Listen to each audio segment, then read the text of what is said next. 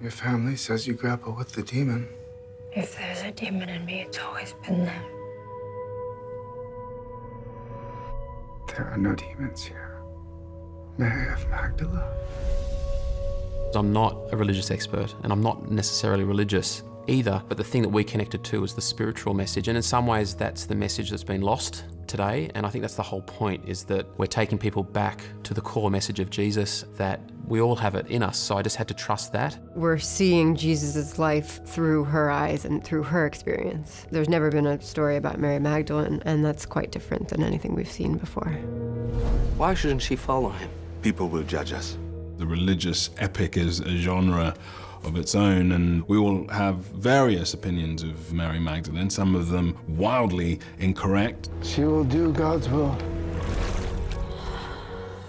I feel that it's a really fascinating narrative about a tiny group of people who felt they could change the world.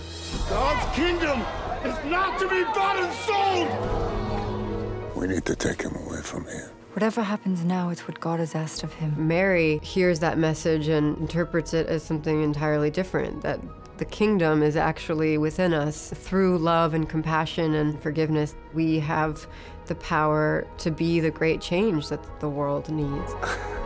We really wanted to teach the audience and teach the characters to discover the answers, not be told what they are.